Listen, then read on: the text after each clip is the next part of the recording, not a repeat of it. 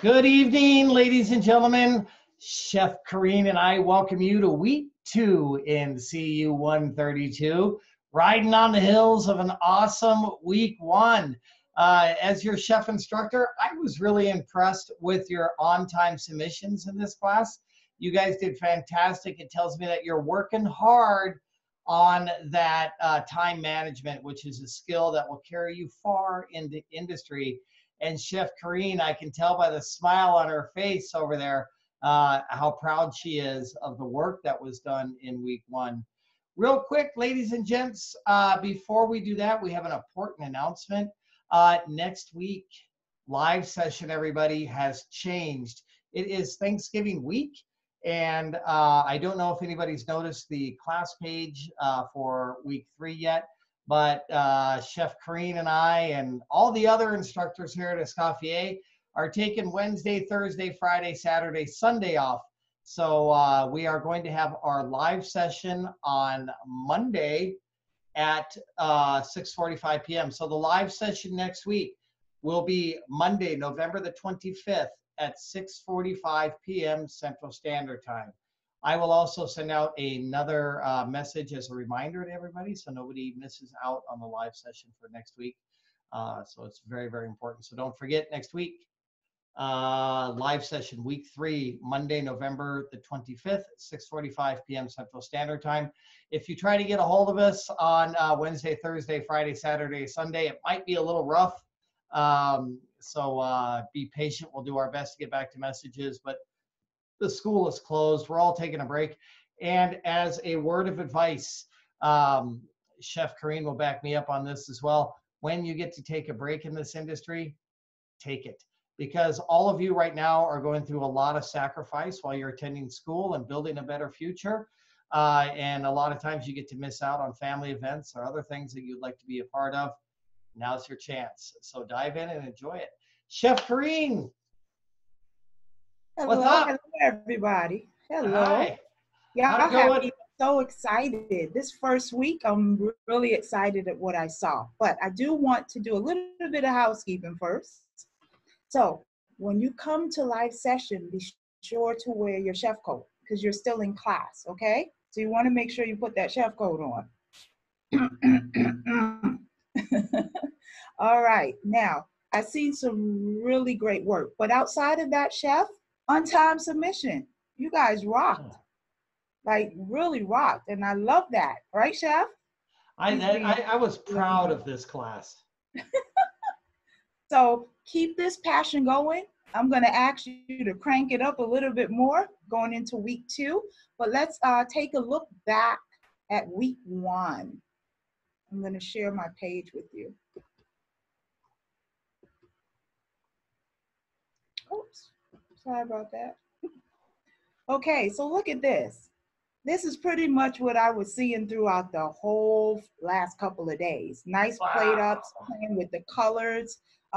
So this is the chicken Florentine, and many of you are pointed out to you the roll, right? Which is the roulade.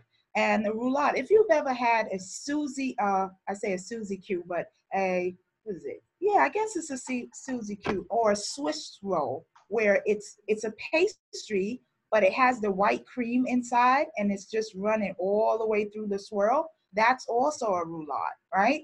It's just the way it's rolled. And nicely breaded, but look at the plate ups. I'm a stickler for plate ups, and I love plates. That's like the next thing I actually want to get into to sell as a product. So very nice here. This person added some artichokes, some pasta. They have the little roulade going on. But the other thing I want to point out with the chicken Florentine, you must pound that chicken out. Some of you said that the filling was falling out. It could be because you didn't pound the chicken out thin enough. You want to go down to maybe about a ½ inch thick and pound it out in circular motion so you can have like a nice even consistency and thickness. All right, so just to give you some ideas on some plate ups. Right now I had a few people that use maybe different shapes or different colors. That's okay. I'm not grading you on the plate itself. I just need you to submit 2 plates, and they need to be pretty much identical. okay? The way, if this one is like, if the artichokes is here, you normally have your protein about, what is it, between 3 and 6, right? And then you have your starch and then your veggies, right?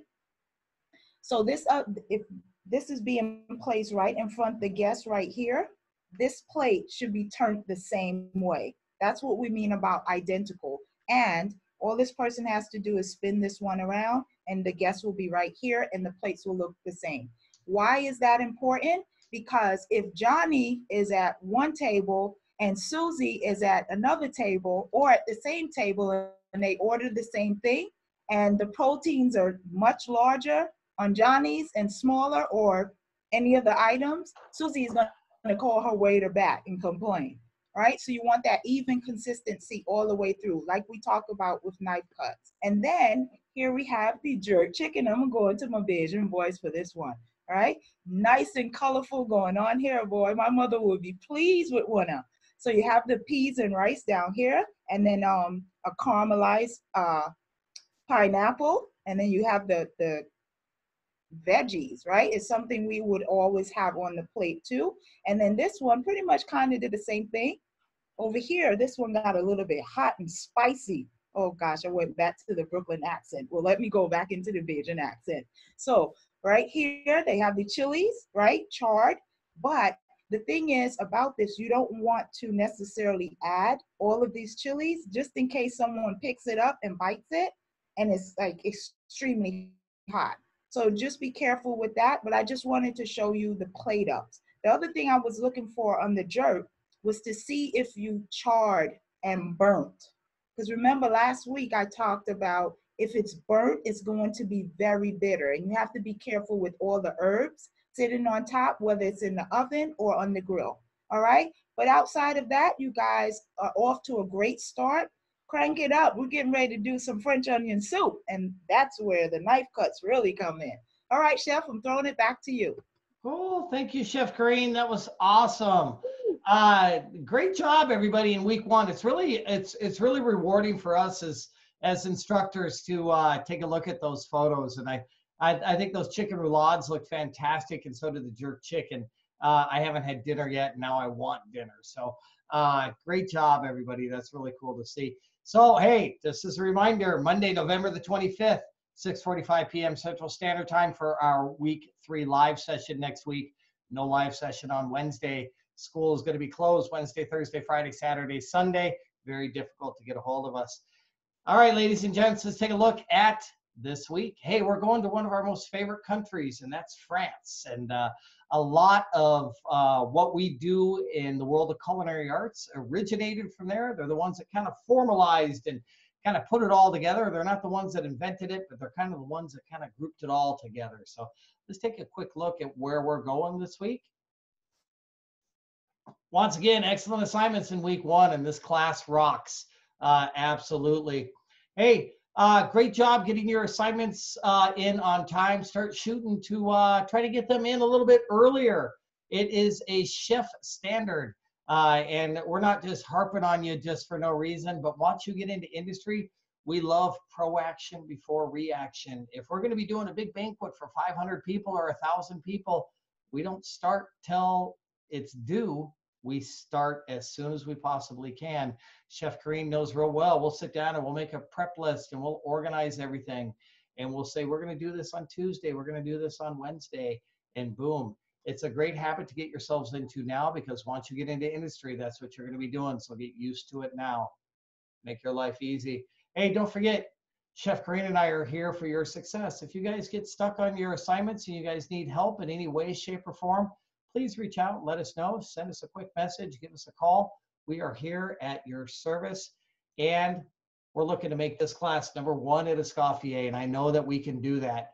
And some of the things that we look for are the on-time submissions, and this class is off to a fantastic start. So great job, everybody. Ladies and gents, let's take a look at our week 2 class page.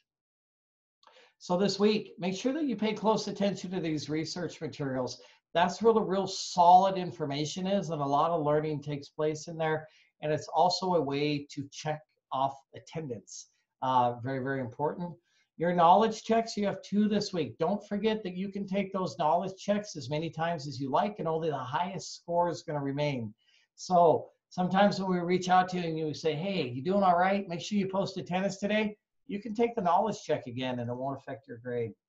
Thank you very much for attendance at the live session. Those that attend the live session are always the ones that walk out of the class with 100%. So the only thing you're doing by being here is setting yourself up for success. And Chef Karine and I love when we see that. And then, hey, this week, France, and one of our most favorite soups, French onion soup. It sounds kind of like a simple soup, but there's a lot of technique involved, and we're going to get into that here in just a few minutes. And then, ladies and gents, like we talked about, we love prep list. Very, very important in the world of culinary arts. All successful chefs, from Thomas Keller all the way down to the prep cooks, start their days with the prep list because we have so much in our heads that it is difficult to remember. So, hey, thanks for being here today on Wednesday. Read and understand those knowledge checks tomorrow. Just sit down and complete both knowledge checks. Take you just a couple of minutes. You'll be ahead of the game. And then on Friday, sit down and read and understand the assignment before you start it. And then purchase your mise en place and create a timeline. We've noticed that a lot of people, even though the assignment is due on Tuesday, that does not mean do the assignment on Tuesday. You can do that before and make your life easy. So we really recommend following this prep list. And then on Saturday and Sunday, prepare your assignment, check it against a rubric, and submit it again on Saturday, or submit it once on Saturday and Sunday. And then sit back and wait for Chef Karine to get that awesome evaluation. And if you have to make any revisions as suggested by Chef Karine, hey, you got Monday and Tuesday to do it. You are on easy street. So, ladies and gents, the whole theme is work ahead of the curve. Any questions about week 2 in CU 132? All right, everybody, here is a quick knowledge conversions check, conversions chart that'll help you out quite a bit. It's a little bit foggy. You might have to look up one on the internet. I'll see if I can get that one replaced. So, ladies and gents, moving in to France, which is one of my most favorite countries. My culinary hero comes from there, and we'll get into him here in just a few moments. But taking a look at the country of France. Here we go, everybody. Up to the northeast, you know, we run into the United Kingdom, England, and that great area up there. And then up over here to the northeast, up over here, we have Belgium, right? Belgian beer. You can't go wrong there. That's a winner. And then Germany. So you'll see a lot of German influence come into the foods here from the east. And then also to the east, we have Switzerland, right? Switzerland, one of the most famous neutral countries, and I think they have fantastic cuisine as well. And then down here towards the Mediterranean, we get into Italy, and then down we have the bootleg down over here. And then this is the country. There are a lot of fantastic wine regions in France, from Bordeaux all the way up over in here to or down over in here to Lyon. These are some of the most incredible regions that you can deal. And then, of course, it butts up right against Spain. And there's still a lot of argument with the wine industry, because actually Spain is the world's largest wine producer. And but France claims to be the the king of wine, so to speak. And so those two countries kind of butt heads every now and then about the old wine. So that's France as it looks on a map. Let's take a look at some of the great things that come out of France. First, the term restaurant is actually a French term that we're all focused on here. And that term actually means to restore, or it also translates into restorative. So if anybody ever asks you, hey, what does the word restaurant mean? It means to restore or a restorative. That's where people go to get themselves fixed up. They were noted as having this first restaurant in 1765 that specialized in bone broth. Bone broth, by the way, is something that is coming back into the world of culinary arts with a full head of steam, offering loads of collagen and minerals and all that other kind of good stuff. So you're going to start seeing a lot more about bone broth here coming up real soon. This is an incredible chef here, a fellow by the name of Marie-Antoine Carême, who was a tremendous influence into the world of culinary arts. He used to cruise the streets of France and he would take note of all the architectural elements on the buildings. And then he would go back to his kitchens and he would try to recreate that same feeling with his food. And that was the birth of those elaborate French buffets as we know them today, the ice carvings and the tallow carvings. And Marie-Antoine Carême was the first chef ever to formally document recipes. So he plays a major role in what we do today. And then, yes, ladies and gents, my most favorite chef, Auguste Escoffier, especially here at the Escoffier School of Culinary Arts. He was born in about 1850. He was the most prolific chef ever to walk the face of this earth. Much of what we do today, he is responsible for. For example, the kitchen brigade was done by Escoffier. We can thank him because we have an executive chef, sous chef, chef de partie, and all of these other positions. So he's the one that threw that together. Before he did that, the kitchen was out of control. So they were all back there drinking and smoking, having a good time, and we've all seen that. He's also the one that's responsible for the mother sauces, right? So we have bechamel, hollandaise, tomato, espagnole, and velouté. We can thank him for that. He was known as the king of chefs, the chef of kings, and he also hooked up with this guy by the name of Caesar Ritz, and they started the Ritz-Carlton hotel chain. So unfortunately, he passed away in 1935. He had a birthday not too long ago. He would have been in his hundreds by now, but he was absolutely the king of chefs. France also developed haute cuisine, which is also known as formal cuisine, and that was primarily done for the kings and the queens. And many of the techniques that we utilize in the kitchen today, from our knife cuts, julienne, brunoise, soufflés, all these other things stem from the country of France. So tremendous amount of culinary history there. Any questions, ladies and gents? Chef Carême, anything to add to that? Well, someone, I'm getting complaints. People at their family is not going to like the soup. But just make a small batch, right? Here's a tip you can do. We are always talking about nothing goes to waste, right? So this is French onion soup. I think, I'm not sure, who was it that just asked in regards to, of all the things in France, why soup, right? Is that Melissa? Okay. All right, this one's for you. Remember, it's technique. I'm looking for knife cuts, right? You have to cut the onions a specific way and a certain thinness, right? And this is all about caramelizing those onions. It may seem like it's easy, but the onions are going to test you. So you have to control your heat, and those knife cuts are important. We want a nice deep golden brown, not too extremely dark. And I'll find some photos and I'll show you in a minute. But your hand is up. Is that Melissa? Okay.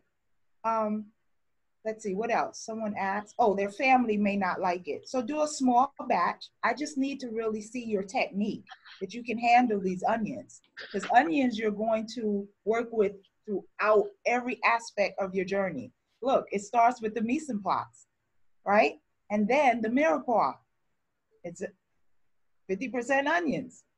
So technique is what we're looking for this week. And in regards to your family not liking it, do a small batch, enough where I can see that you're producing the techniques and you're able to manage it. But here's a tip for you. I don't really like onions either. I don't like the texture, but I appreciate them because I know that flavor is in just about everything and it takes it to another level. So if I was making this soup and I had leftovers, you know what I would do? I would either freeze it or I would puree it, bring everything together, and guess what? I will be making sauces at some point, right? Especially a brown sauce. So now I can use it. You could either freeze them into little ice cubes. Don't ever waste anything. I'll guarantee you of one thing. Your family may not like bad French onion soup, but this French onion soup is good, and I guarantee you they're gonna like it. So it's a lot better. Melissa, what's going on? What are you thinking there? Oh no, I'm not upset about having to make the French onion soup. I love it, and so does my family. But I've been making it for over 20 years since I was a cook in the Coast Guard. So when I pulled up the page, I was just, oh, is there something different? That's my only thing about it. But I'm gonna enjoy making it yet again. Ah, cool. That's the Cool. only thing. Well, maybe you can help us out then if the recipe doesn't come out too well. So, but Okay. it is a soup that does require a lot of techniques, like Chef Karine was saying, and that's primarily what we're focused on teaching here at Escoffier is techniques, because you always have to remember, regardless of where you go, a technique creates a recipe. A recipe does not create a technique. And once you learn the techniques of the knife cuts, the saute, the caramelization, and the creation of the flavors, then you know what? The world is your oyster and you can go in any direction that you like. Always remember as well, this is your culinary journey, and I guarantee you your family's going to like it and they're going to support you on it too, because this soup is very, very delicious. So, all right, ladies and gents, back on track. Let's take a look at some of the influences into French cuisine. Just like the remainder of the world, the geography has a tremendous influence into the flavors that we work with. Last week, we were talking about barbecue up into the Carolinas and in North Carolina. We also talked about the geographic location to the Caribbean and how that started there, and those flavors worked its way up our coast, and that's what influenced us to develop barbecue. And the same thing has happened in France. Up in the north, they have a lot of Celtic influence and a tremendous amount of seafood access up there in those cold waters. So you'll see a lot of seafood, Dover sole, prawns, that type of thing are really popular up in that region. And then the German influence has been tremendous into French cuisine. Everything from pickled items to breaded items. And you'll also notice as well with the geography of Germany, with the amount of cattle and pork that they use, because that's what favors that climate, those foods have really migrated into France, especially cabbages and potatoes and things of that nature. So Germany has played a big influence in that. And then the southwest of France borders with Spain. And there is a lot of influences from the Spanish cuisine, which we're going to get into here in the next couple of weeks, into that region of Spain as well. And then Spain, you know, has a couple of regions that are known. This week, we're talking about French onion soup right now. And traditionally, when something comes from Lyon, it's called Lyonnaise, and it traditionally has onions in it. And so whenever you go out to a restaurant, you see the term Lyonnaise on a menu, potatoes Lyonnaise. For example, that would be a soup or a potato dish that contains onions. So France is really also dominated by its climate. Down in the south region, it's quite a bit warmer, a lot of fresh tomatoes, herbs, and that type of thing we find into the foods. And once again, up into the north where it's very cold, they have that nice white fish and the prawns, et cetera, et cetera. Let's talk about a couple of the more famous dishes from France. This first dish is one of my most favorite ones, and it's called coq au vin. Chef Karine, I see you smile when I say that. You like that, huh? That's a wonderful dish. It's one of my most favorite, the chicken coq au vin. So it was popularized by Julia Child back in the 1960s. And she actually hooked up with Jacques Pepin, who was a very famous French chef. And when he got off the plane, she was one of the first ones to be there to greet him when he came to the United States to work for Howard Johnson's, of all places.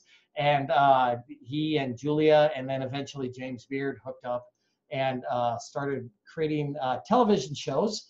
And this became one of her signature dishes.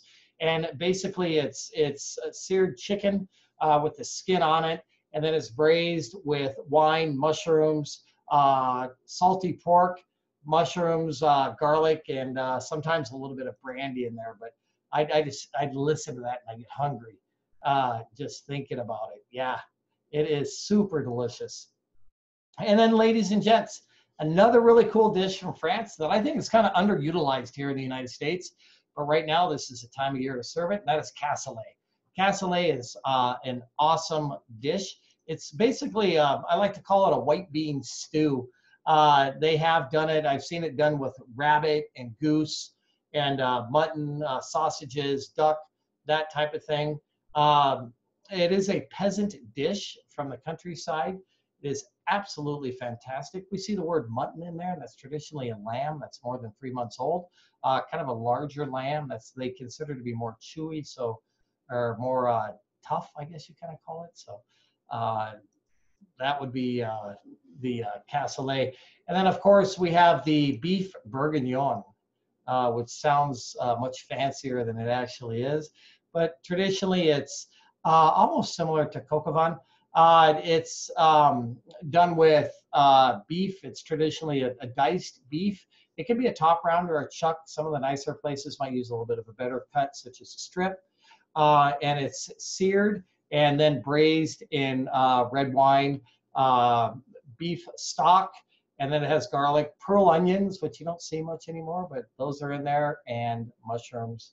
And then, of course, in the world of sweets, we also have the chocolate souffle, and souffle means basically to like blow up or blow out. And the chocolate souffle kind of goes all the way back to the 18th century, but it's one of my most favorite desserts. Chef Corinne, you like the chocolate souffles? I'm not a big chocolate fan, but I'll have a chocolate souffle. You Yeah, mentioned there's something, I don't know, something about that. It's like a really romantic dessert.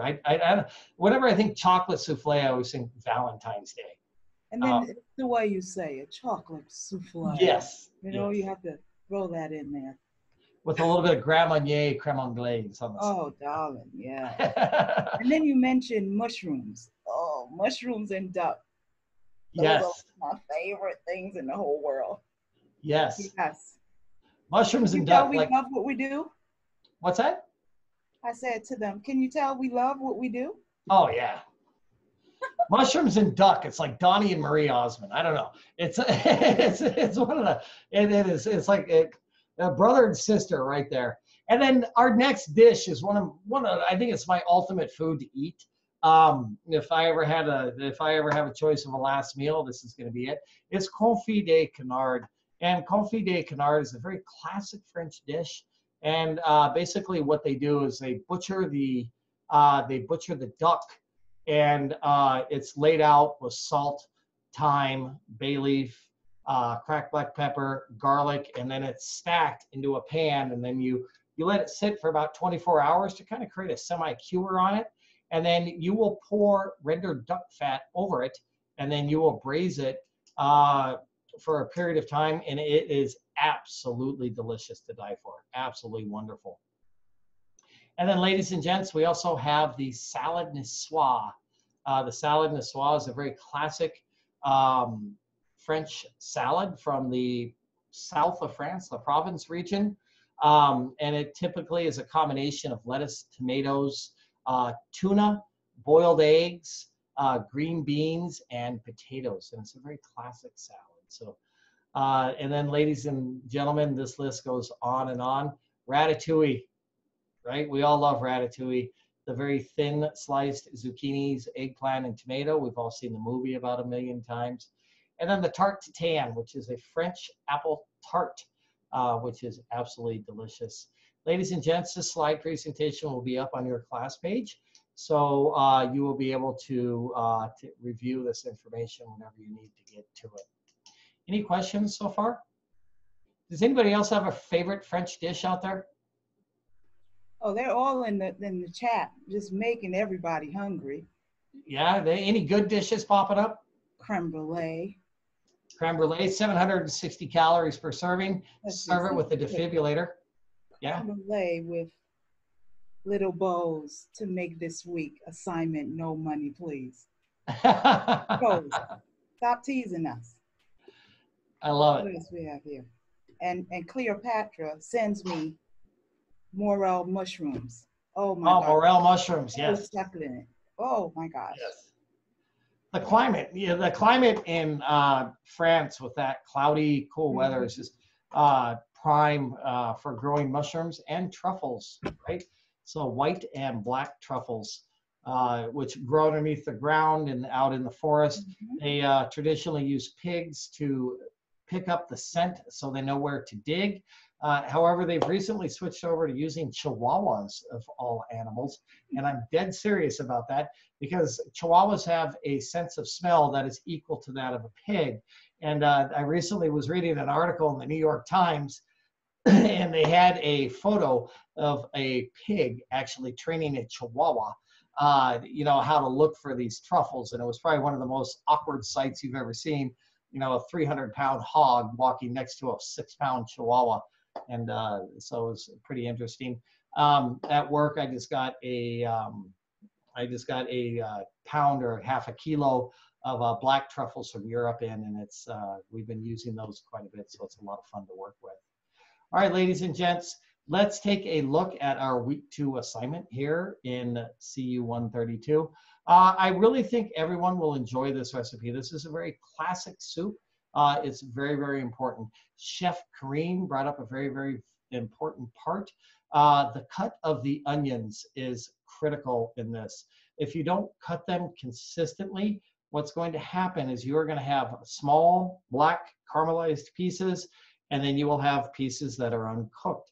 And you don't want that. It has to be even all the way across. So it's very, very important. You when you cut your onions, adding sodium to onions in the form of salt is always a good idea, because what that does is that breaks down the vegetable fiber and it allows the moisture to excrete. And as you caramelize, that moisture is full of carbohydrates, and those carbohydrates will caramelize and give you that nice deep color. It's very, very important. Ladies and gents, so your classic French onion soup this week. This recipe yields about 32 ounces or a quart. It's not a very significant amount, so you don't have to worry about that. Make sure you do use butter for this recipe. We want to make sure we're not using margarine in the kitchen. Margarine is mostly water, and you'll have a completely different flavor profile. You want to use about 2.5 large yellow onions for this. And what you're going to do is you're going to peel the yellow onion, and then from the bottom to the top, you're going to cut it in half. Okay, not side to side, but from where the root grows down. There you go, perfect. Yep, cut it in half. Excellent. Thank you for the visual there, Chef Kareen. And then you're going to lay the cut surface on your cutting board, and then you're going to come across and you're going to julienne it into consistent strips. Your cut wants to be about 1/8 of an inch. Is pretty good. You want to, if you cut any thinner than that, you know, they might dissolve. So you could go even a little bit bigger than 1/8 of an inch, but you just want to make sure that they're all the same size. Also, after you cut your onion in half, if you look at the root end, there's the core in there. Make sure you cut the core out. Otherwise, when you slice the onion, all of your julienne is going to stay stuck together. So you're going to want to make sure that you did that. Beef stock, hopefully you have some in your refrigerator. If you don't, you could probably buy some shelf-stable beef stock that is an aseptic packaging. Aseptic packaging are those boxes that sit on the shelf. They remove all the oxygen, so it keeps it nice and safe. You want to try to avoid the canned stuff at all possible. It traditionally has a very high sodium content in it. And then make sure that you have an unsalted stock, because otherwise your soup is going to become very salty if you let it reduce. A little bit of brandy, if at all possible. And then salt and pepper to taste. It is critical to taste the soup and adjust the flavors. Going back to the onions real quick, we were talking, Chef Kareen was talking about making sure that it's nice and consistent. If your cuts are nice and consistent, if they're not, and you get all those little dark pieces in there, then your soup is going to become bitter. Bitter is on the back of the tongue that will invoke the gag reflexes. And so you want to make sure that you have an consistent cut. And then you'll need some French bread, preferably a baguette, very, very important. And then you need about 6 ounces of Gruyere or Swiss cheese, coarsely grated. That is going to be for sprinkling over the top and melting. So with the French baguette, you're going to slice probably about 1/4 inch to a 1/2 inch thick slice, and that will go over the top of your soup. So step 1, after you cut your onions into that nice consistent julienne cut, you're going to heat your butter in a stock pot over medium-low heat. Don't get it too hot. Remember that butter burns at a very low temperature. And then you are going to add your onions and cook until golden brown. At this stage, I like to add just a little bit of salt. Like I mentioned, it's going to break down the vegetable fibers, which will allow the carbohydrates to excrete and begin the caramelization process. Do not try to rush this part of the recipe.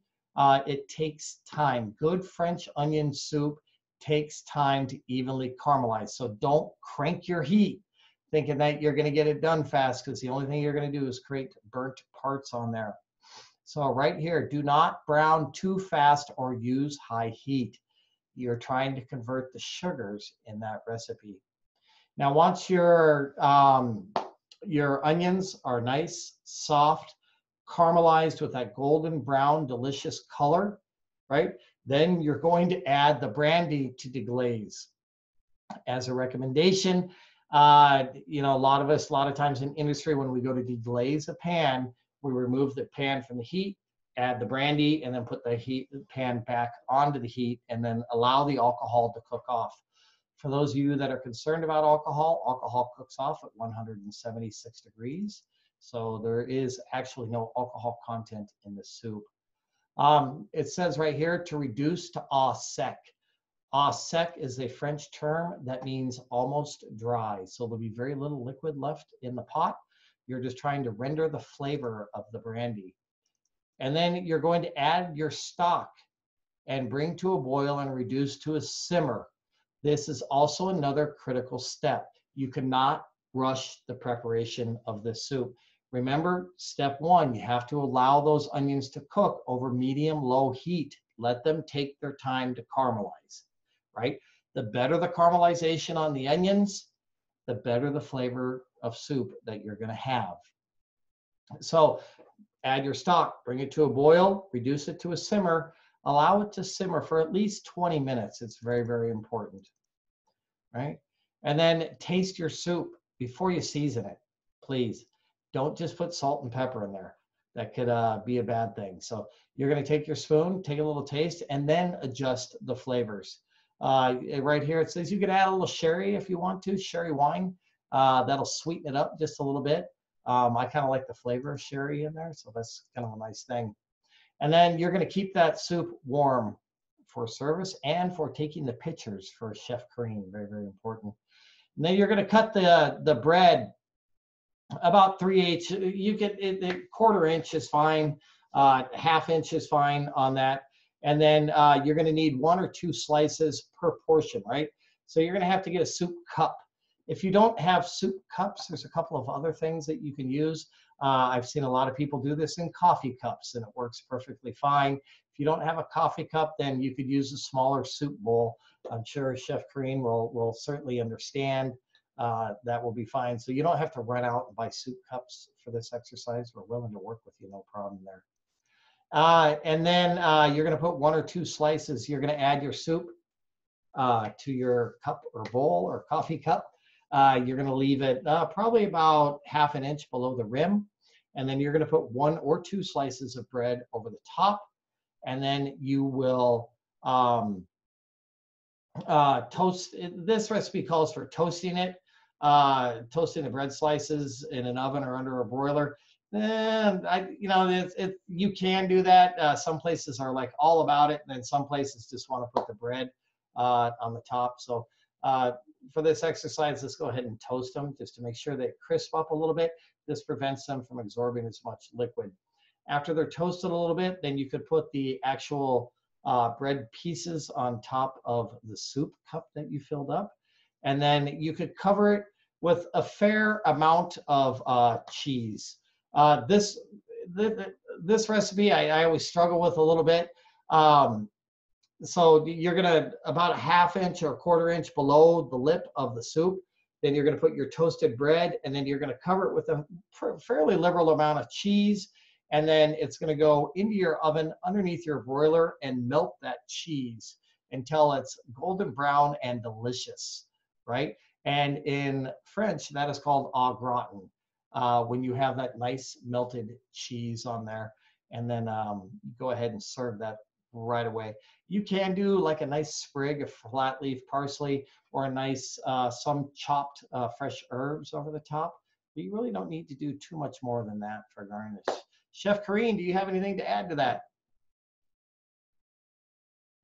Did we get it on the money? Sorry, I was trying to answer all the questions. Yeah, you did good. We'll find out next week. Someone asked about using the bread. The tradition is to toast your bread, your crouton, like Chef said, place it on top of your soup. You do want to toast it, right? Because if you don't, it's going to soak up your soup and become mushy. So another reason why it's there, it allows the cheese to float once you melt it. Now, if for some reason you can't use the bread, place that in your narrative, and you would write this up like, for instance, your server came back and told you your guest has a gluten issue or a religious issue. I want to see you give me a reason why you would omit something, because this is things you would have to do out in the industry. Okay? So, but Chef, you know, I'm getting ready to run. I have to go to another class, and I will see you all on, well, on recordings. I want to see some great, I was going to say on video, but some great soups. Don't panic. Someone mentioned that they have coffee mugs, but they have chickens on it. It's okay. That's just the decor. That's fine. We'll pretend they're cows for this assignment. Yeah, I'm looking at what's inside. All right. Yeah. Okay, guys, have a good night, and I see you in your submissions. Don't forget your full self ID with your footwear and your narratives. Sanity. All right. See you. All right, Chef Green. Take care. Thanks, Chef. Thank you. Bye-bye. All right, ladies and gents, does anyone have any questions? Any questions, thoughts, concern? All right, I know this recipe seems super simple, and I know everybody's sitting in the, do not wait till Tuesday night to do this. This is a recipe that you can get done and get it finished early. Make sure you allow those onions to caramelize for an extended period of time. 99% of the time, people do it too quickly, and the soup comes out bitter. So you're gonna wanna make sure that could take upwards of 45 minutes to an hour to get those onions nice and caramelized. It is not a fast process. And then also make sure if you decide to deglaze with brandy, let that brandy go down to au sec. I think that's absolutely fantastic. Then you're gonna add your stock, bring it to a boil, reduce to a simmer. You have to let it simmer for a little while. Make sure you use a good stock too. Let it simmer for about 20 minutes. And then before you season it, make sure you taste it. Make sure it's balanced for the salt and the pepper. And then make sure you keep it warm. Toast your bread slices. Get a baguette, slice them, toast them. Make sure you slice it at least 3/8 of an inch or a 1/4 inch thick. You don't want real thin slices, otherwise they're going to sink into your soup. Take your coffee cup, your soup bowl, or whatever the case is, you're going to want to fill it up so it's about a 1/2 inch below the rim.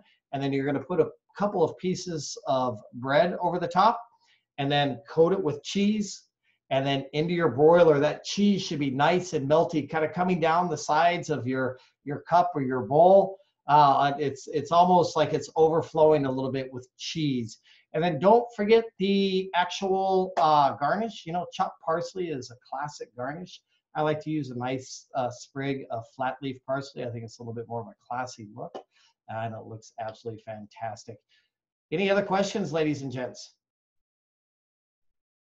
You guys rock. This is a fast live session. This is incredible. Hey, ladies and gents, don't forget the live session is next Monday, November the 25th at 6:45 p.m. Central Standard Time. And don't forget that Chef Karine and I are here for your success to help you out. If we have no more questions, let's call it a night, everybody. I have one question. Sure, go ahead. I have a convection oven. You have a what? Convection oven Uh-huh. to put the soup in to cook it. Once it's in the oven, cook it. How high should the temperature be in order to get it To melt the cheese? Yes. You're going to use your broiler for that. So even though it's a convection oven, it should have a broiler. Yeah, and that's what you'll use to melt the cheese. Okay. Yeah, that'll do it. Cool. Any other questions, ladies and gents? Anyone else? All right, ladies and gents, have a fantastic night, and we look forward to seeing you Monday, November the 25th, 6:45 p.m. Central Standard Time. Take care, everybody.